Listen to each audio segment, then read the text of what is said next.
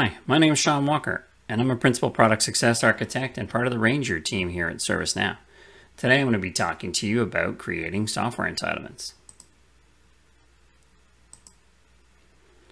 So in today's video, we're going to show you a quick definition of what a software entitlement is. Then we'll go through the different ways to create software entitlements, and then I'll do a demo on the different ways to create those entitlements. So what is a software entitlement? So software entitlements represent that point-in-time purchase of a right to use the software. So when you purchase an entitlement, you don't actually own the software itself. You're purchasing a right to use that software. Software entitlements refer to the asset itself, and it represents the type, the quantity, the cost, and the right to use. Software entitlements can also be referred to as software licenses in a lot of cases. So software entitlements, they define the license details of purchased software. So it's important when you're gathering those entitlements that you capture details like the PPN, which is the publisher part number, the cost, the quantity, etc. They also track the licenses that you've been allocated to those users or systems. So allocating entitlements really helps the software asset manager validate that that user or that system is actually approved to use that entitlement. Software entitlements are associated with software models. So it's really important that you ensure the entitlement is associated with the correct software model. Incorrect or incorrectly configured software models can have a really big impact on your overall compliance position. Entitlements are stored in the ALM license table, which can be a little bit confusing since there is another table named ALM entitlements, but that's where the system uses to store those allocations of the entitlements.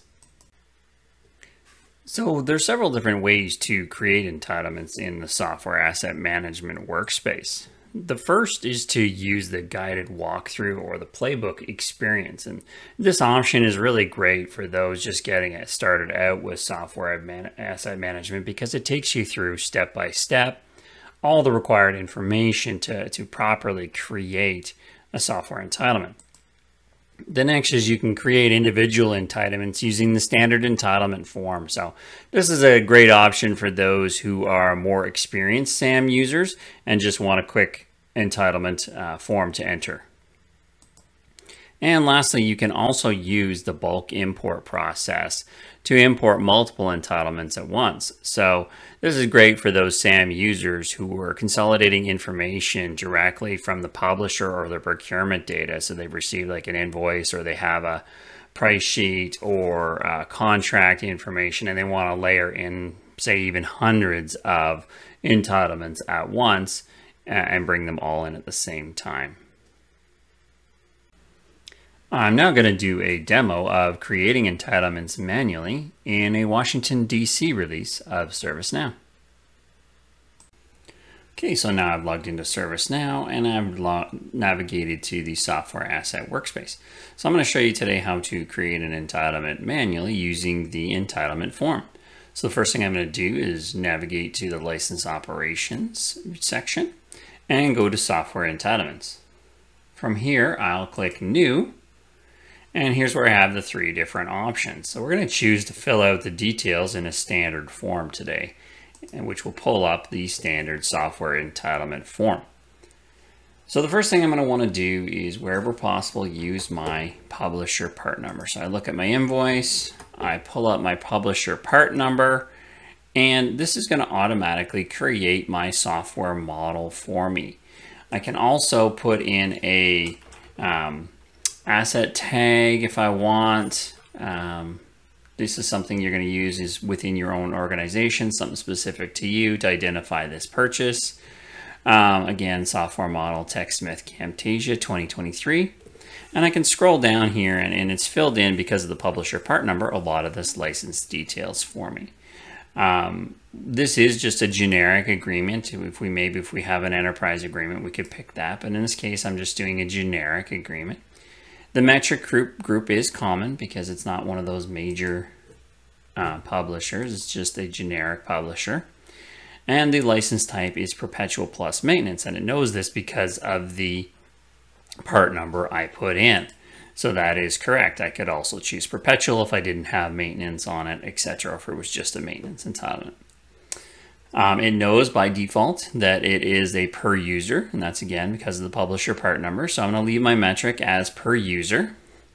And here's where I look again at my invoice and I say, how many am I purchasing today? We're going to say we purchased 20 copies of Camtasia, and the price for each one of those was $159. And again, since this is perpetual plus maintenance, I'm going to go ahead and put my start date on when my maintenance period is. So my maintenance began yesterday, and it is a 2-year agreement. So it ends in 2026. And that's pretty much all you have to enter when you enter an entitlement manually. Now you can save this and you can put in some additional information like any allocations if you want to set some conditions on this entitlement perhaps. If you want to specify serial numbers, or if it's owned by a specific group or person.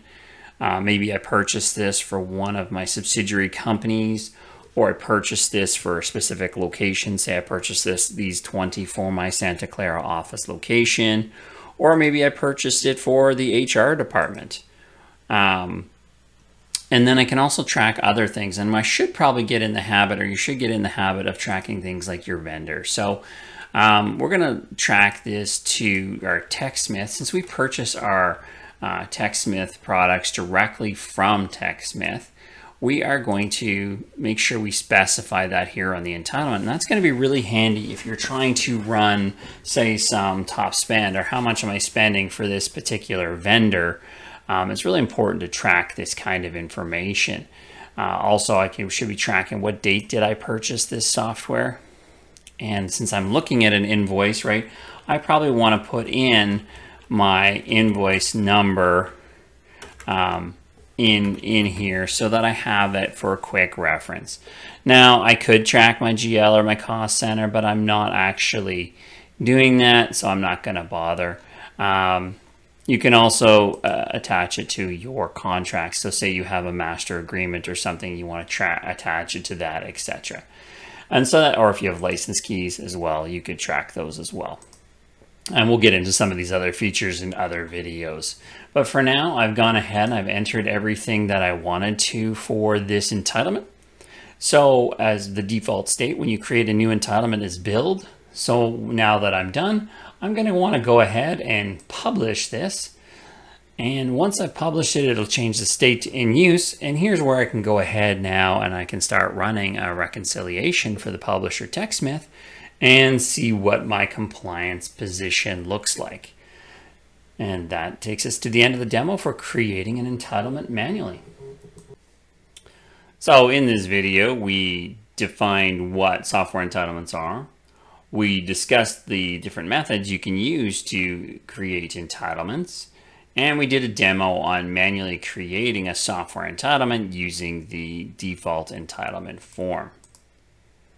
So for more information on this subject, you can go to the ServiceNow product documentation site and search for Create Entitlements in Workspace. And that'll have a lot of the information on everything I just showed you. Also on YouTube in the ServiceNow community, there should be a playlist called Ask a Ranger Software Asset Management, where you'll find this video as well as others related to software entitlements, like gathering and creating software entitlements, creating entitlements using the guided playbook, creating entitlements manually, which is this video, bulk creating software entitlements via the entitlement import feature. So go check those out. Hopefully you found this video helpful, and I'll talk to you in the next one.